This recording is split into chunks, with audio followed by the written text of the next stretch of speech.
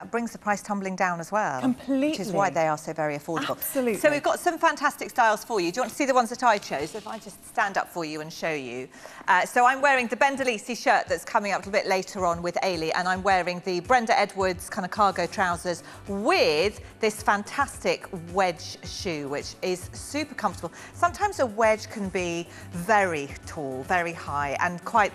If I just tell you right underneath, you've actually got a decent sole on there. Sometimes they can make them really narrow and wobbly. It's that, yeah, and you feel really unstable on your feet, don't you? But those give you great kind of stability, I think. But also that comfort factor, because you've got that pitch at the front as well. So it's kind of like, it's a canvas. You can see it's open at the side, but not across the top. It's got a nice covering. But you can see at the top here as well, you've got these two straps. So it looks really fabulous. But you've got a really easy to wear shoe that you can just fling on with anything. Absolutely, and a lot of foot coverage there with all the kind of breathability because of the cutout design. So I think that's wonderful.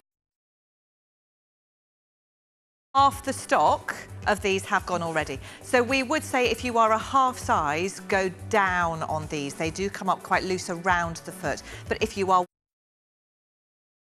not wide, and I'm not particularly narrow, but I'm also not wide, so we'd say otherwise go down half size. Yes, yeah, I think that would be a lot.